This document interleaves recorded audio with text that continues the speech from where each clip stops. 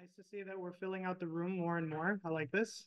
Thank everyone for coming here today. ESG is putting on a seminar, and today we have the pleasure of hosting Assef Zobian.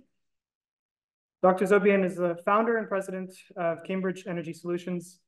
He is an electrical engineer with over 30 years of experience in power systems technology, economics, and planning. And prior to CES-US, Dr. Zobian was vice president of Tabors, Caramanis, and Associates, where he worked on more than 30 different generation and transmission assets, rights valuations with a total of more than $20 billion. Dr. Zobian has also done many other things, including publishing in the IEEE Transactions on Power Systems, International Journal of Modeling and Simulation, and IEEE Transactions on Industry Applications. He earned his MS and Ph.D. right here at the Massachusetts Institute of Technology, and also has a BS and ME from the American University in Beirut. Today, Dr. Zobian will be discussing software technologies enabling green energy. Great, thank you very much. Good afternoon, everyone. It's great to be back here on campus after more than 20 years, to see old friends and meet new people. As you know, these are very interesting times for our industry. We are basically facing major challenges, and it's great to see the brightest and the smartest addressing and resolving the most challenging problems facing humanity recently, specifically climate change and energy and environment interaction. As you would guess, software is a major part of the solution, and I'll be happy today to kind of talk a little bit about this is just make sure this is working.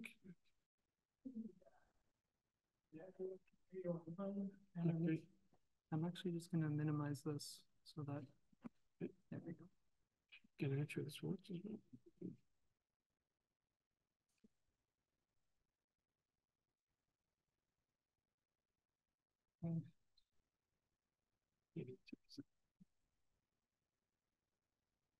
Okay, great, thank you. Thank you again. So I'll start by introducing our company, Cambridge Energy Solutions, give you a high-level overview of our company, and then a little bit background how we got here, how basically the role of renewable energy in meeting zero-emission targets and national and state policies on climate. I'll talk about the need for software technologies to address these problems, and then specifically how to use software or how software can be used to help improve the operation of electric power markets, the planning and development of the generation and transmission, new generation and transmission projects, as well as improving market transparency and efficiency. This is the abstract. You have seen it. I'll try to kind of go through it step by step. Starting with Cambridge Energy Solutions. So we are a small software company in Cambridge here, Harvard Square, and we specialize in providing information for the participants in the electric power market. Our staff are experts on the market structures in the US, the operation of the electric power systems, as well as related information technology. And these kind of three pieces are very important for anyone who wants to work with and help improving the electric power markets and electric power systems in the US. You need to have good understanding of the underlying economics of the markets, the market structure, market rules, the underlying technology of the electric power systems and how they operate, and then the software technology to be able to solve and address all these problems together. Our major product is DASER, Day-Ahead Market Analyzer. It's a tool that helps simulate how electric power markets and system operate, function, and clear. As you know, most of the administered markets in the US are run by independent system operators. These are entities that manage the transmission grid, clear the electric power market, publish market clearing prices, and help plan and develop the generation and transmission grids. So we try to emulate the process that these ISOs use to clear the day-ahead market using similar software. The electrical engineering term for it is security constraint unit commitment. That's traditionally how it's evolved. It evolved from security constraint unit commitment to be now basically market clearing auction software. Similarly, we have security constraint dispatch, also that's used to clear the market in the short term in real-time markets. So our focus is on developing software that emulate the operation of these markets and help market participants forecast market clearing prices, understand how these markets clear, and then be able to run sensitivities and scenarios if they want to expand the transmission system, expand the generation system, how that's going to impact the market clearing prices, the congestion pattern, where generation is needed to be built, where transmission is needed to be built, and kind of answer many, many questions, policy questions and technical questions, how we can meet the demand at the lowest cost, given all other constraints we have on the transmission and generation system. Another tool we have Transmission System Analyzer, and that's more a power flow specific software that allows the user to focus on the details of the transmission grid, the electrical engineering of the transmission system. I'm sure you have studied power flows, you have solved power flows using iterative techniques, Newton-Raphson and other iterative techniques. So this would be basically a way to take expected generation, expected demand, and then solve for power on the transmission system and identify where power is going to be flowing, if there's any overloaded lines, and then use that for operation planning and then optimization of the expansion of the grid. We have many other tools. I'll come back to it as I relate it to the need for the software in the market. But this is kind of just wanted to introduce to you the company, the software we use and develop, and some of our clients as well. So we have more than 100 clients using our software, and our client base covers the entire spectrum of the electric power market participants, from financial traders to independent system operators. One of the largest ISOs in the US is using our software, to utilities, vertically integrated utilities who are trying to optimize the operation of their generation assets in the market, and then develop hedging strategies for those assets. Investment banks who are doing, again, pure financial trading, large merchant generators, companies that develop and own and operate only generation assets and participate in the wholesale markets. On the other side, entities that serve load, retail and wholesale load, and need some price transparency to be able to provide long-term power purchase agreements and pricing for the long term. And then, of course, we have some research universities and consulting firms using the software. Consulting firms can use the software for various studies, cost-benefit analysis of new generation or new transmission project, cost-benefit analysis of certain public policy, implementation of public policy change in the market, mergers of certain entities, or ISOs growing and adding more participants in the ISO. So it can be used, the software can be used basically to study any behavior or any expected change in the market or in the system. So let me start by why these are interesting times for us. Just as a story for you, when I first started my graduate studies, I told a friend of mine, I want to do my research on electric power systems. And he told me, it's boring. Everything is done to be done there is already done. That was initially the power systems. Now it's basically, you will see, it's with all the changes happening, I think we need all the resources, and as I said, the brightest and smartest people to be able to help us address the problems that are facing us as a humanity and resolve them. So starting with US climate public policy, and I just here highlights from one of the reports and public policy by the Office of the President. The idea here is we want to basically, as part of the Paris Agreement and part of our objective, is to reduce the net greenhouse gas emissions 50 to 52% by 2030, and then by 2050 have net zero emissions. And along this way, we wanted to make sure that basically we have 100% clean electricity by 2035. So that's the first target. Once we have a clean electric power system, then we move to the transportation sector, which is actually the first major source of emissions in the US. And that will be basically moving to electric vehicles and electrifying the transportation sector. And then after that, residential, commercial, and then heavy industries. So that's the plan. This is the objective, this is the target, and that we are working towards that.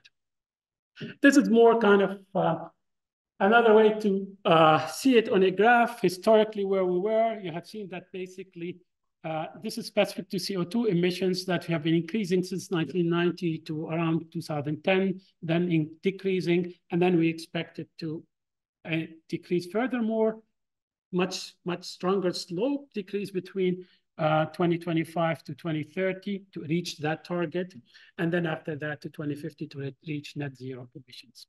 Of course, we're talking about greenhouse gases. Oh, there are ethane, there is CO2. This is the focus here on CO2. How to achieve this? Still the plan. The plan is to achieve this by 2020 or no later than 2050 by having federal leadership on the federal level, innovation, that's an important part of this plan, non-federal leadership, state participation, and then all society action.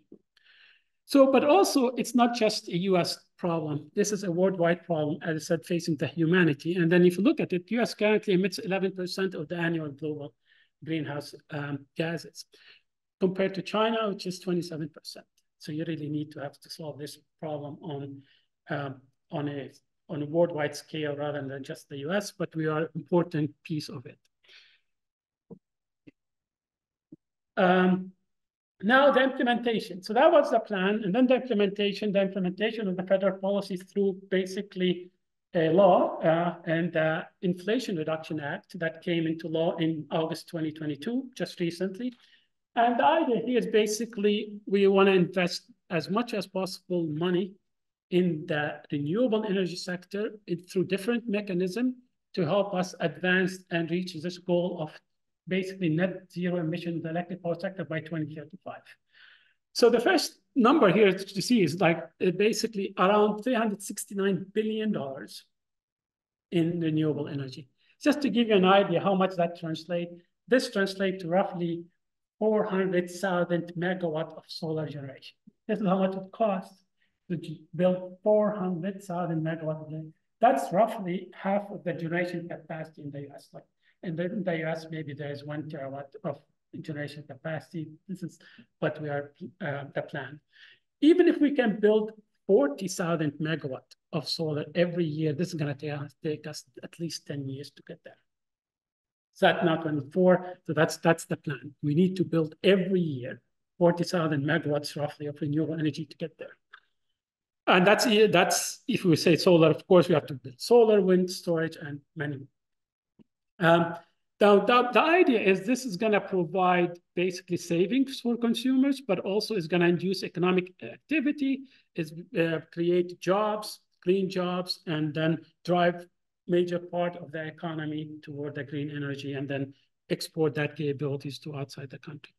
There are many mechanisms to achieve this. The most important and the biggest one is tax credit. This is more like production tax credit associated. Usually it's either investment tax credit or production tax credit. But the idea is you give these new projects this tax credit and subsidize the cost of operating and building these new projects. There are many aspects of it. It's not just to renewable as in the sense of wind, solar, but also to clean energy. There are tax credits and benefits to clean energy like nuclear energy and any other source of clean energy. This is more here kind of just to give you an idea. That's basically the production and investment tax credit, zero emission nuclear power production credit, and then there are additional funding for greenhouse gas reduction fund and innovative clean energy projects.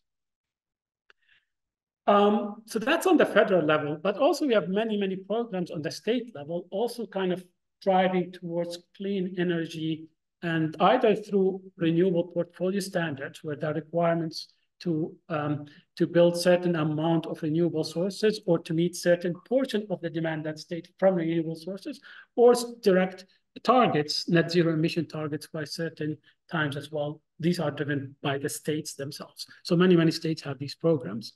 Also, there are many regional programs like this regional greenhouse gas initiative, which is mostly the Northeast, where we have a cap and trade program. That's another kind of example of economic textbook of implementing a cap and trade program to help first internalize the cost of CO2 into the product, which is electricity, and second, induce or help the market participants invest more in cleaner technology by making the kind of emission-based technology more expensive, and then eventually can use some of that resources also for energy efficiency program. So revenues from the program is reinvested in energy efficiency programs and other programs that reduce energy use and effectively emissions. So we have the regional gas program in the Northeast. We have a similar program in California, and then tied it to Quebec. And then we have another program in Washington, Colorado, and so on. So many states have similar programs, but there are some CO2 trading programs. There have been in the past discussion of having CO2 trading program on a federal level. That didn't work. And really the real program now on federal level is the recent Inflation Reduction Act, which is more the tax credits and the benefits. Of course, the EPA regulations, there are many regulations to limit emissions from electric power plants, none of them directly specific to the greenhouse gases yet. So that's kind of really the driver. That's where we are, that there's a federal state policy and there's a strong push to build renewable clean energy to reduce emissions. So now why we need software technologies. So as I said, the power system have been operating for more than a century. Why now? First, that the traditional sources of dispatchable generation from fossil generation fuels being replaced by intermittent, uncertain, uncontrollable renewables. So that's a major change on the supply side. That before a coal-fired power plant or natural gas-fired power plant, it's always available and then it's dispatchable. If the demand goes up, you increase generation from the units. If the demand goes down, you send a dispatch signal, it goes down. Now, basically, if the sun is up, there's generation. If it's cloudy, basically, if there's eclipse, all that generation is going to go down. It's uncontrollable and even it's forecastable, but it's not 100% certain. So that's one major change. The other thing is that even the demand side is changing and changing significantly as well, because when there's demand is becoming more variable, it's increasing. We have significant demand coming to meet the electrification of the economy, as well as the increased digitalization of the economy. Our economy is moving more toward AI-based data centers, crypto mines. All of these, each crypto mine or data center can use more than 500, some of them 1,000 megawatt, more than one full power plant. So there's significant increase in demand there. Also, we have challenges basically from extreme weather events. Even if we didn't have the renewable sources that depend on weather, the impact on the transmission grid on the generation is now function of the extreme weather events. We have seen something, Puerto Rico is a good example. Texas ERCOT market has significant extreme weather event that basically took major portion of the system for 5 days. We lost power, and it was amazing that they were able to recover even for 5 days. So we have these problems that we have now to have more resilient generation and transmission systems that can withstand the increased severability and these extreme weather events and impact on the systems. And of course, still with renewable, with the intermittent, still storage is the major unknown. Still, we need a lot of research, a lot of development to help us develop long-term storage technology. We have started to have short-term storage technologies, mainly batteries, that can help us kind of solve the daily problem, daily fluctuation. Just we need to worry about the long-term fluctuation energy and how to manage that through storage. And again, as I said, as the economy is moving more toward more digital economy, as we move the transportation sector more towards electric power, clean energy, that's going to increase the demand on the system, and that's going to require more resources and upgrade in the infrastructure associated with that. So the scale is enormous. As I said, we have to basically replace all the generation that we have been building for the past century, and then build new generation to meet on top of that to meet the additional demand. And all of that has to be from clean energy sources, efficient and mostly renewable, hopefully. So that's on the supply and demand side, but also we have a lot of changes on the transmission grid itself. Historically, the electric power transmission grid were planned and operated by centralized entities. They kind of built the generation and then said, we're going to build transmission lines to move that power from that generation location to this demand center. We know the demand center. Now it's different world where basically electric power market participants are building the generation, and then the system have to catch up with them, or if they are visionary, plan ahead by building enough transmission to absorb the expected growth in new resources. But the question, what to build, what kind of technology and where to build or when to build is now outside of this centralized planning entities, and it's more market-based, market forces. And again, basically the transmission system was built to move power from the traditional resources to the demand center. Now that new sources of electric power generation totally different. It's basically where it's windy or sunny. In the Northeast, basically we have more and more focus on offshore wind. So this is totally new, basically source where we're gonna build wind farms in the sea and then bring that power somehow through some mechanism and integrate it with the existing transmission grid to be able to securely, reliably deliver it to the consumers and be able to meet the demand at all times. So it's totally different requirement and totally different system needs on the transmission system as well. And then the nature of the generation is moving from what's inertia-based thermal generation, where you have turbines running, to more electronic power, electronics-based resources, whether it's solar or wind. Mostly solar, it's basically by inverters. That's how you generate power through inverters, electronics. There is no inertia. So dynamic stability, voltage stability, all these kind of hardcore engineering studies of the transmission system are becoming more and more important, more and more needed, especially as we move more and more toward higher level of renewables on the system. And again, storage technologies basically are brand new. Before, historically, were very expensive to build storage, energy storage, large scale. Now the cost is going down. They are becoming more and more available, but still you need software tools to help you optimize the operation of these, integrate them into the market, and properly price them to give them price signal to integrate and efficiently participate in the power market. Also, we need kind of transmission enhancing technologies. So even taking the transmission grid as is now without adding new transmission lines and transformers, how we can maximize the utilization of the existing grid by basically using more dynamic temperature-based ratings rather than static ratings. You can use more phase angle regulators to have controls of the power flows, move it from one pass to an alternative. Some tools to increase the impedance of one pass. There are tools that you can put on transmission lines, increase the impedance, and then kind of, again, switch power flow from one pass to another, or many other power flow control devices. And then that's another important piece, also part of the software, that this system now, it's all basically depends on continuous monitoring and control. You have to continuous, for this to work properly, you have to have continuous measurement of everything happening on the system, every single generation, every single demand and power flows in real time.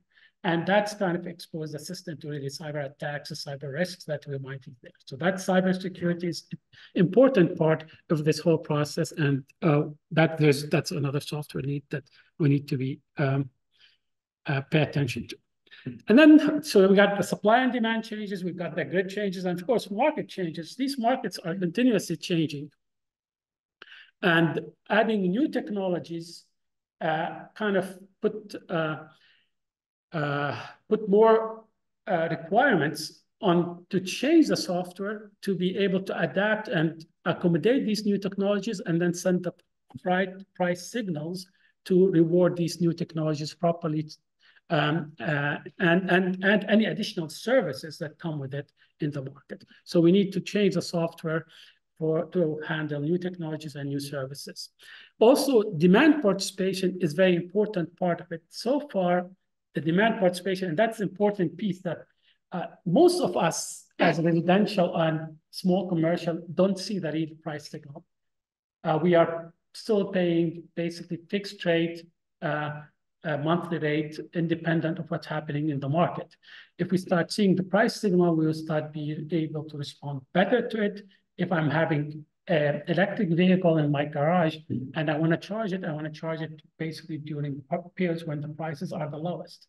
In order to do that, I need to be able to see a price signal, and then the software that I have for optimizing the charging of the battery should be able to optimize it so that knowing that this is what I expect the prices to be over the next few hours, and I'm going to decide the best hours to charge my batteries for my electric vehicles. All that needs to be done. It's not there yet. And that's a missing piece in the market. They refer to it, some ISOs, as market failure, because the demand part is not really actively participating in the market and responding to the price signal.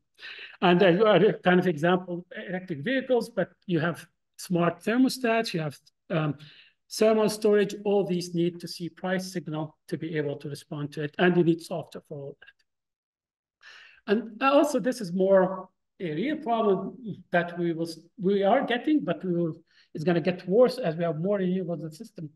All these markets are based on economic theory that the market clearing price should clear at the marginal cost of production. That's the theory of locational market clearing price. All these renewable sources have 0 to marginal cost. There's no fuel. It's just the sun or the wind. So the marginal cost is very small, just whatever the variable operating maintenance cost. But then the production tax credit made the actual opportunity cost for these resources even negative. So as we have more and more of this, we're going to end up with very low short-term prices, close to 0 or negative. And without full demand participation, the market clearing prices and the market in the short term might not give the right signal for long-term development and investment. Most of it now is driven by subsidies, by these tax credits, most of the development. But as we get out of that phase and go back to real economics, or basically need a good short-term price signal that reflect and justify the cost of building new resources. And then there's more complexity. Some markets have energy and capacity markets, not just energy. And then the capacity value of these intermittent resources has become very, very difficult. I'm not sure how much you guys studied the ISOs, the markets in the US, but definitely there is energy and capacity markets. And the capacity value, it really depends on the value of a generation asset being available when the system operator needs it the most, during scarcity hours or when it's needed the most. So that's basically why we need software at high level. Now, I thought it's interesting to give you some examples, real-life examples of 2 current markets operating in the US, the California Independent System Operator in California and ERCOT in Texas. And then kind of take a look at some of this. So let's look at the first graph here on the bottom left-hand side. Just give you the demand in California ISO, the green line, and then the demand after all the solar in the system, the utility scale solar in the system. You can see actually on this day, the net demand can go negative. So effectively, and first let's take a look at the green line. This is the demand in California after all the residential and behind the meter solar is included. And in California, we have something like 7,000 megawatt of residential solar. So the green line already reflects the residential and behind the meter solar. And then you got the utility scale solar, which is on the wholesale market side, coming during solar hours, and then during solar hours, effectively causing the net demand in the whole market to be negative. If you look at the first graph here on top, you can see the green line, that's the renewables, and that's, you can see it's up to 19,000 during solar hours. Yeah, this one here. Thank you. So this is here, you can see where the renewables are. And again, this is the demand in California after residential and commercial solar, and this is the demand after the utility scale. Now, what do you expect the prices to be during solar hours? Anyone, what do you expect the prices to be? Because we have so much solar, way beyond demand, what the prices will be? Sorry. So I would say, yes. We were studying this, I don't think Rupa is here, but it really depends on what are the rules on mass run units. Yes. Can you elaborate on that? So assume I really, it's an important question. So let's say I have 80% of solar, so prices will come down, right? But I don't quite have 100%. If you look in some other ISOs, synthetic public data, it says I have whatever, like 40 gigawatts of solar or wind, and then I have 60 gigawatts of mass run units. Now, can you explain to us, I didn't know the answer to this question, because if these mass run units build less, then everything is zero, right? Because solar is cheap, yeah. But if you take it out of the stock. However, if it depends on how you account for mass run units, you're going to get a different answer to that question. Can you elaborate? Absolutely. Yes. So here the prices, these are all actual figures from the California market for April 15. And here I'm showing the market clearing prices for two regions, the major two zones in California, NP15, North Pass 15, and SP15, South Pass 15, and in two markets, the day ahead and the real time. Just focusing on the south, where there's more solar in the south, sorry, here. There's more solar in the south. You can see that, struggling with the pointer, that the prices, the market clearing prices during solar hours are minus $40. Well, it's a combination of a few things. One, in order for the ISO to have enough generation to meet the demand post solar hours in these early evening hours, sometimes you have to have generation online and available. And this generation have to be at minimum generation level. So you commit a combined cycle power plant, but it has to be at minimum generation level. Effectively becomes must run during that hour, and that contribute part of it because now you have additional supply, and the only way to start exporting from California to avoid that problem if there is export capability. But what's important here is that first, if I own a solar power plant and I have a production tax credit of $30, then I'm willing to keep running my solar power plant even if the price go be $20, minus 20. Because if minus 20 and I'm getting $25 tax credit, I'm still making $5. So this is the production tax credit by itself is giving incentives to generators to bid their production tax credit plus adjusted for taxes to close to be minus 30, minus $35. And then there's another complication in California. There is California renewable energy credit that these solar projects and renewable projects can get. And if they don't generate, they lose that. So now they are saying we are willing to stay online even if I pay the ISO $50 or $60 because it's the production tax credit plus the renewable energy credit. So you can see here that these hours, basically the price is really negative. A lot of generating, all the solar, all that 17,000 megawatt that generating here renewable, all of them selling the ISO and paying the ISO $40, $50 for the ISO to take their energy. We say, oh, this is a great opportunity for storage because we build batteries and then we store the excess energy that we have during solar hours and then we discharge it during the evening hours.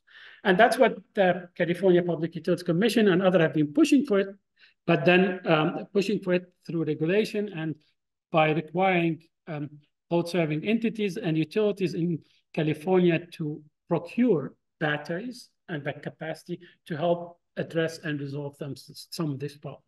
Now, of course, this tend to happen during light demand seasons, spring and fall, when it's not really peak demand, and also when the sun is basically most productive, or the solar projects are most productive, typically in the spring. But this is the problem that happens. This is real, and this is even, we have it now today. We haven't reached the target objective of 100% renewables. So that's one problem we have, that negative prices, which we need to have solve it through, could be solved by enough amount of storage. Another major important problem you can see here identified is the ramping problem. By the way, this curve here, the price curve here, used to be called duck curve because it goes up, down. It looked like a duck with a head like a duck here. But now it's a cliff curve because it sharply goes down and then sharply goes up. And then the technological problem here is this ramping problem here. Now we have to have generation that ramps basically around 17,000 megawatt in less than 3 hours. Historical coal-fired generation would be slow responding, and you have to have enough capacity first. And you have to have 17,000 megawatt of generation that can ramp up that fast and be available. And that's a major problem. So California actually have a new product, they call it flexible ramping product, and new servers they are trying to procure to be able to do this. So this is all new, right? This is the changes in the market, and California is one of the frontiers in terms of renewable energy. Yeah, you have a question? Oh yeah, I was actually going to ask about California's ramp product. I know like ISIP also did a similar thing. Correct. Why do they not think that like energy prices are strong enough a signal? I mean, aren't the prices calculated in some sort of intertemporal coupling already to signal that? Yeah, you would expect basically in a truly competitive market with the price signal might convey a lot of information in dispatch, but for an ISO, whose really main responsibility is reliability of the system, they want to make sure there's actually the physical capacity available to meet that ramp before they reach that point. They don't want to reach a point where they say, oh, we don't have that capacity, and then now the price is going to go to 1,000 or whatever the price cap, and it's too late. So to operate the system reliable, they have to procure it first, make sure there's enough, and if there's not enough, commit resources to be able to deliver it. So it's really more like security and part of this reserve mechanisms that built into the system. We will talk about reserve mechanism. The electric power systems have more reserve mechanism than any other system, I would say, whether it's on the generation side, generation reserves, operating reserves, or on the transmission side, capacity benefit margin, transmission reserve margin, or the contingency concept. The secure operation of the electric power transmission system by itself is based on reserve, because the contingency analysis, all this contingency-based constraint, in case something happens in the system, that's the kind of built-in security and reserves in the system. This is just a price map kind of showing the prices, and this is more kind of extreme during solar hours. You can see prices in the south in the negative range, -20, -30, but in the north, the prices are in the range of 40 plus 40 plus 50. So there's significant disparity in prices between different regions, between different nodes. And of course, you say, well, the solution is to build more transmission, right? That's for the solar hours, build more storage. For this, build more transmission. The problem is how we can build transmission at the least cost in an optimal fashion and make sure that if it's brown or greenfield, new transmission projects are very difficult to permit and takes a long time to permit and to build. So you need tools to help you analyze that and then do the cost benefit analysis and see if it costs you $1 billion to build transmission line, how much you're going to save a year. Are you going to save 10 million or 100 million? And based on that, you make the decision, and then how to implement it, how to build it is a different story. Another example, the ERCOT system. Now, this is Texas ERCOT system, and I wanted to highlight a few things here. One is that the uncertainty in terms of demand. We have time varying demand, which is we have always had in power systems that demand various time, but also it's uncertain, and the uncertainty is increasing. So you can see basically forecasting demand in here for ERCOT. In some hours, the error in demand could be a few thousand megawatt between day ahead and actual time. But what adds now more that now we have intermittent resources that we have to predict how much wind can generation and how much solar can generation. And again, you can see that there's error in forecasts in these two in terms of solar forecast versus actual wind forecast. And then now we have the combined wind and solar forecast. And in this case, now we are talking about something like 25,000 megawatt of renewables this hour, which is more than half of the demand in Texas. And Texas is one of the fastest growing markets in terms of more and more capacity coming online. This is a heat map of the prices showing you in the Texas Panhandle where we have significant amount of wind, prices negative because the wind is generating there, can't have enough or does not have enough export capability to export. And then we have similar problems in the south of the state. Again, the solution to this, definitely we need more transmission. And as we have more and more generation, we have more and more transmission problems. I'm going to go through software needs quickly. So we have software needs for different market participants or different segments of the market. For ISOs, the needs are to operate the market more efficiently, more transparently, and then to adapt and properly price new technologies and services, as I said. For market participants, there is a need to forecast market clearing prices, to operate generation efficiently, for demand to basically, especially retail demand, to receive the price signal, optimize the value of energy. The example I told you about charging electric vehicle. Similarly, when do I turn on my AC? Or if I have thermal storage, how I can manage and optimize this thermal storage with respect to the market prices, assuming that the market price signal reflect all the conditions in the market as you would expect, but different parts of it do, just not one part. It's the energy plus all the ancillary services. For investors to make the correct investment decision when, where to build generation and what transmission projects to invest in, minimize risk, and then to finance these new transmission and generation projects at lowest cost. Sorry. Yes. So for market participants, if they have a better forecast, instead of a little longer term forecast, are they allowed to be more than your cost, marginal cost? Each ISO have a market monitor. The ISO has market monitor, and they can monitor these events. It depends how much market power they have or they don't have market power. Okay. They have some measurement kind of techniques or tests if they pass this test or not. If a generator can have local market power and by bidding up or group generators can impact the market clearing price, then the market monitor can look at it and review it and then understand first the justification for this bidding behavior. Is it a true fuel cost increase, unavailability of fuel or difficulty to get fuel? It does mechanism, but I would say these markets properly monitored and efficiently operated with that caveat. Sometimes you might have things like that, but rare. They don't pay. The rules are there to discourage gaming. And is there a technical paper for us, the academia? Is there a technical paper with rigorously defined market power in electricity markets? I've been asking everyone. All jobs for everybody, nobody has one. These market monitoring rules have to be based on some principles, right? And nobody writes about that, and it has huge implications.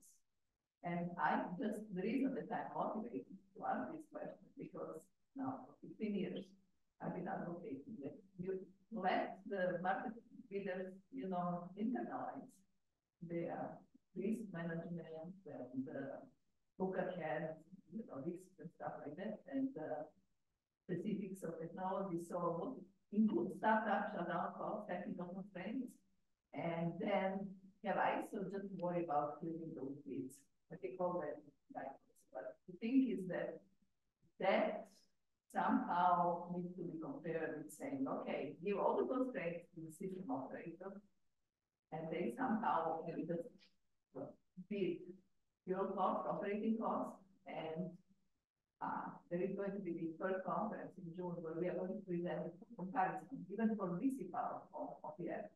And if you have ideal conditions, you can show easily that they're the same.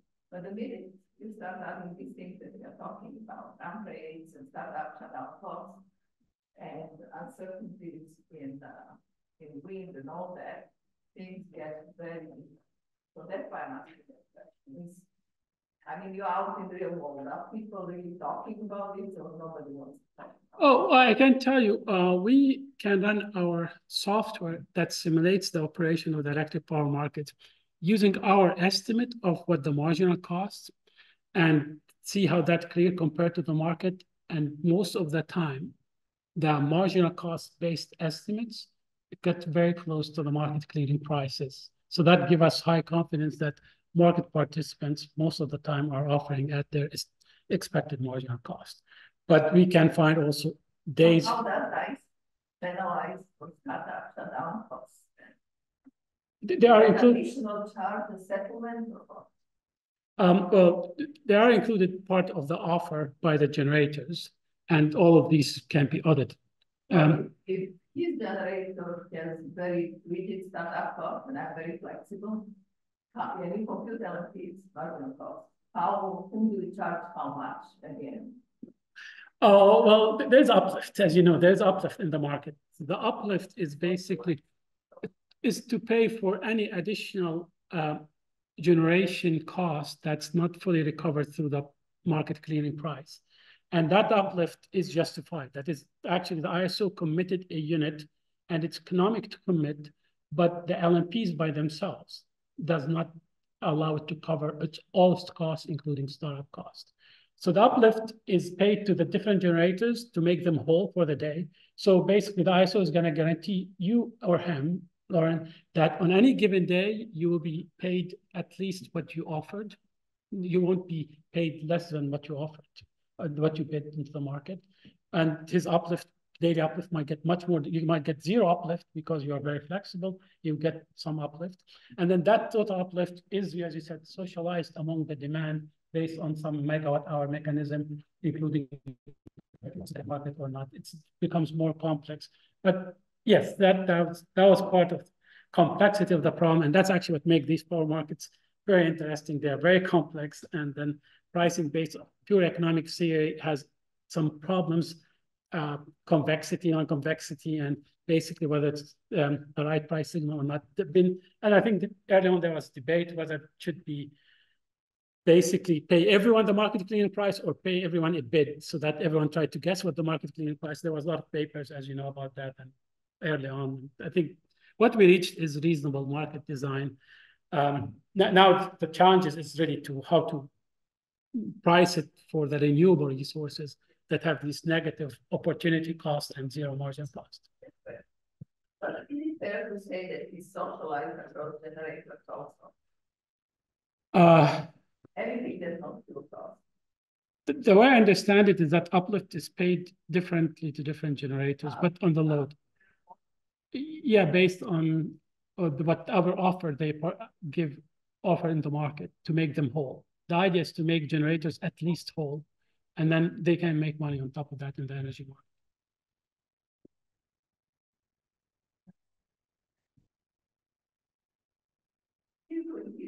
That's why I'm asking. Oh, good. Well, it's definitely a very interesting PhD topic. Sorry, that's why we are curious. I'll be happy to talk more about it. And then some papers I can share with you some papers and some studies on this. There was issue with fast starting resources where basically they weren't properly priced. And I think FERC recently, 2 years ago, required that ISO allow for fast starting resources and include that cost in the market clearing prices. Before they were starting a gas turbine, and making that turbine sitting at minimum generation, it becomes inflexible, doesn't allow it to set the market clearing price.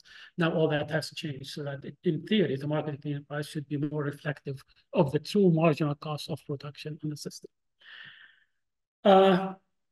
So software needs now but for the electric power transmission grid. So to identify transmission needs on the grid and upgrade those again in a least cost manner. And you can do this two ways.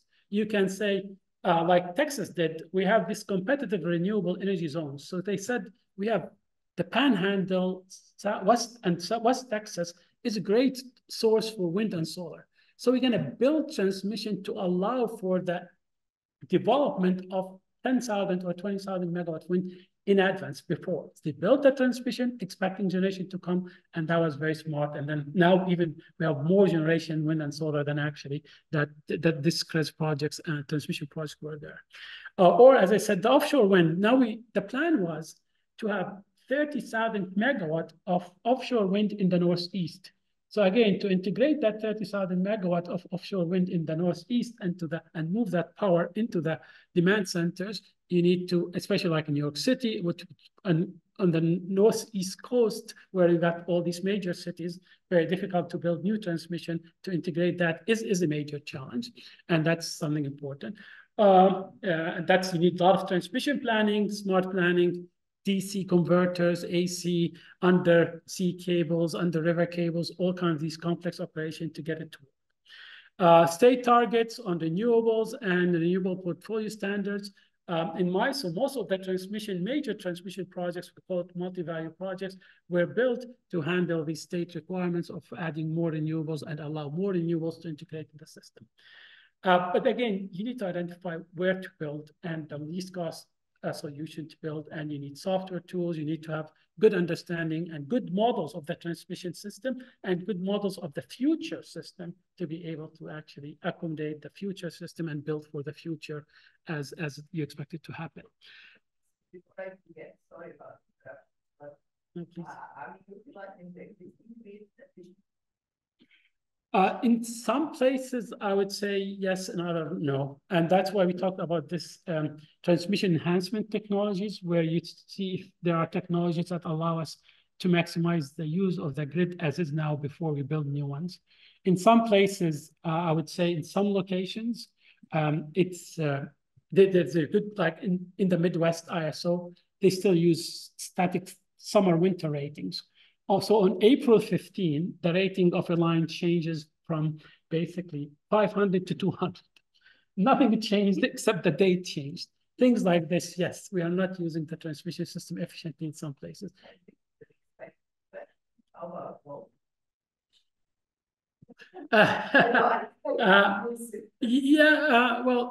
the voltage optimization has been now mostly as a reliability aspect.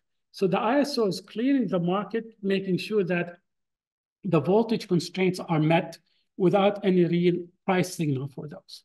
As you remember, you did a lot of work on this. I think Professor Hogan wanted to do complex pricing for both real and reactive power nodal prices. I think just markets are already very, very complex. What we have settled to now is reasonable. That is, there's ancillary services for voltage support, but it has nothing to do with real operation. The real operation of the market, clear that they had market and real-time markets for real power, but making sure that the system is secure, reliable for voltage, from voltage perspective and voltage constraints. That is, all the voltage constraints are met. And I think CAISO have some software that does that in real time, that dispatch reactive power resources to make sure that the voltage is met in day at real time.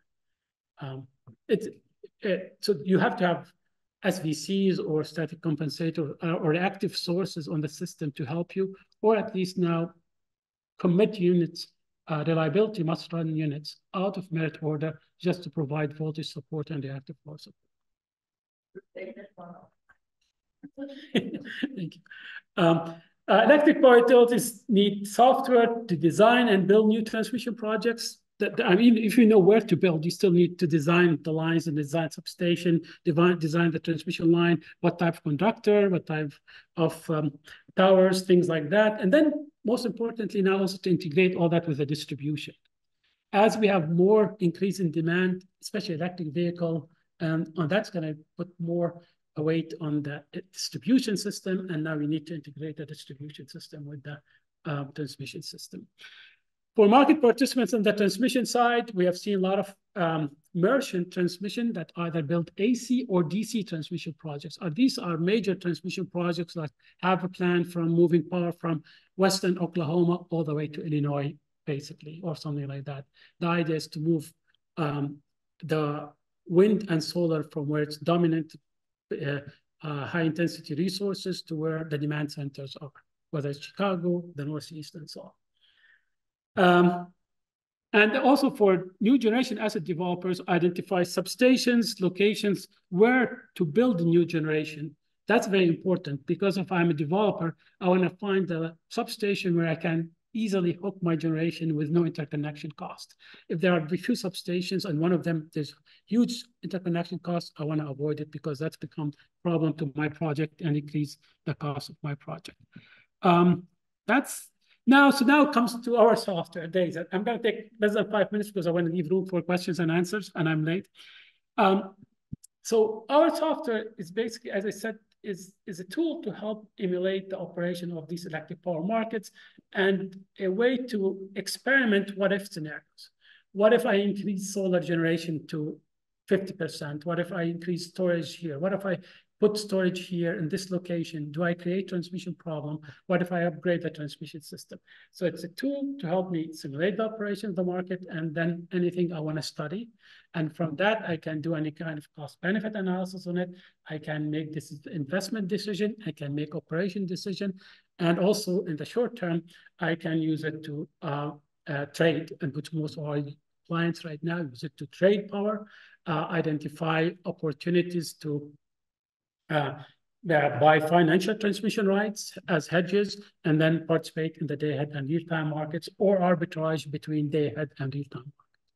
And arbitraging between day-ahead and real-time market can be very positive because it can drive the day-ahead market to clear closer to the real-time market and based on a market view, what might happen in the system and the market, not just what the ISO view on the system. So the software is very helpful, very detailed. It has complete representation of the transmission and generation system. It's solving full security constraint unit commitment with all constraints, including the optimization of pump storage. So security constraint unit commitment, as you know, kind of has to be solved mixed integer programming. The storage make it nonlinear. The losses component make it nonlinear.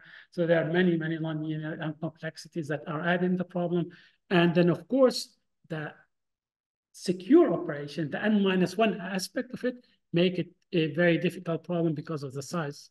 And that's really where the complexity comes from, the size of the problem. That let's say that we have the PJM system with 5,000 transmission lines.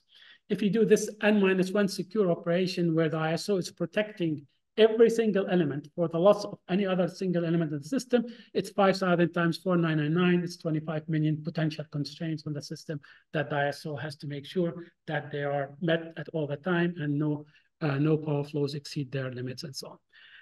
So once you solve this problem, the tool helps us understand the causes of congestion, why there's congestion in the system. That when you plan the transmission system, everything is in service. You don't have congestion. It's planned based to meet the demand with no issues. The problem happens when you start have transmission outages, when you have generation unit outages, when you have unexpected outages or demand on the system. So that's one, the tool helps you understand the causes of transmission congestion. And then once you understand it, the impact of congestion on the market prices. And the marginal pricing theory is very, very neat because it's linear.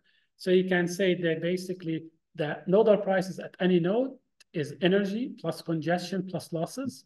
And that the congestion component is just the summation of the contribution from each binding constraint. Because the linearity, you can decompose the prices into components and see the contribution from each constraint to the price. The tool is very helpful for day ahead versus real-time trading, understanding the price formation mechanism in these markets, also very helpful in financial transmission rights trading, hedging for basis hedging from source to a trading hub, or to participate in these financial transmission rights. There are markets for these transmission rights administered by the ISOs and then cleared by the ISOs. Also, the tool is very helpful for long-term analysis planning, whether it's a policy planning, you want to understand or analyze the impact of new CO2, nationwide federal program CO2, or you want to take any market, see if there's change in demand, supply. If you want to retire thermal units, replace it by all renewables, you can run the model and then analyze the power flows, the market clearing prices, and then also quantify the impact of that change on different market segments. You can say the consumers might benefit from this because it's going to lower the price. Producers might benefit or might lose. Which producers might win, which might lose, and then where the transmission bottlenecks would be so that I invest in transmission upgrades to help that. Of course, if I'm a market participant, I'm looking for a portfolio of generation assets or asset. I can take this view to have quantify the value of my portfolio in the market for different scenarios under different conditions. So the tool is very, very helpful for a variety of things. For any kind of study you want to do that involves simulating the market and the system and the interaction between the market and the system.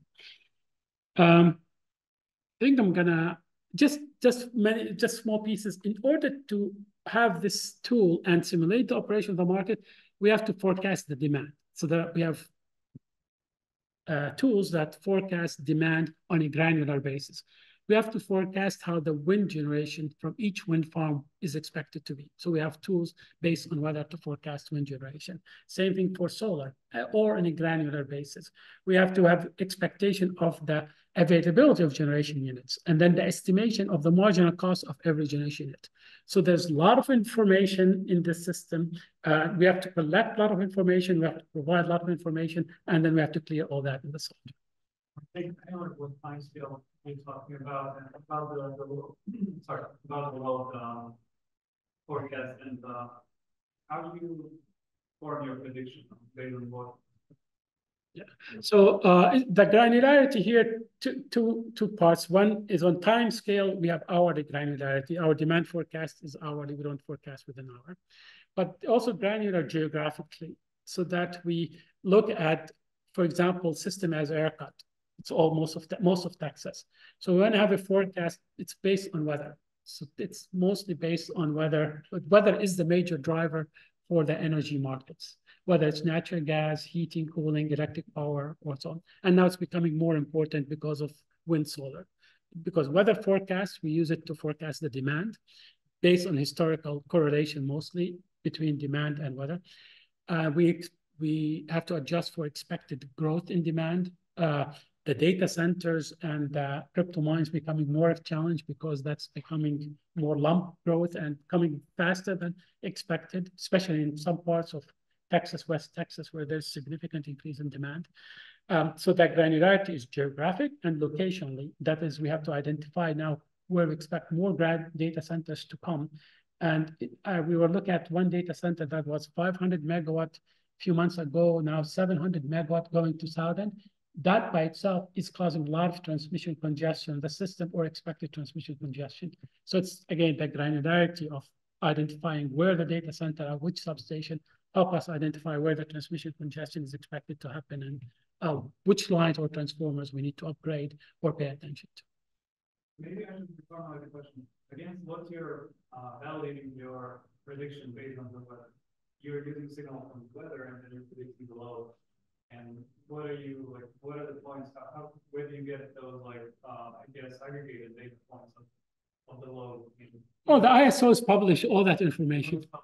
You have actual real-time load after the fact so that you can learn on it. So you have the weather and then the actual real-time, and then you can learn on it. I'm saying it's something like aggregated. It is usually depends on the market. It's not. It's zonal or regional. It's not more, but it's still. And then for us, we can look at other files, other data sources that help us identify what we call non-weather conforming demand and take it out. So we take the non-weather conforming demand out and then forecast the rest, the weather conforming based on weather, and then add back the non-conforming demand with expectation of growth. How do you go into our forecast? What do you use in real time? What laws do you use in real time? Well, in our software, we still have the latest forecast. The latest forecast of demand is used. Like day ahead. Hourly day ahead. And then our real time. Within an hour. You want to clear it again. What law do you use there? In data, we don't have the 15 minutes. The ISOs in real time, they have either 15 or 5 minutes real time markets, mostly 5 minutes time market. They have their own actual forecast still for that, which short-term forecast. And then after the fact, they have the real time adjustment. Most of them, I don't know how fast they can generate the real time and correct it, but it could be either in real time, they have the meters and measurement and estimate of everything. And then they have billing quality meters after that give you the exact real time demand at each substation. But even with the meters, information needs to come to the center. Yeah. There is delay. There is delay, yes. Yeah, there's that. Good. Actually, I think I ran out of time, so I definitely open that question for more questions. So please let me know what.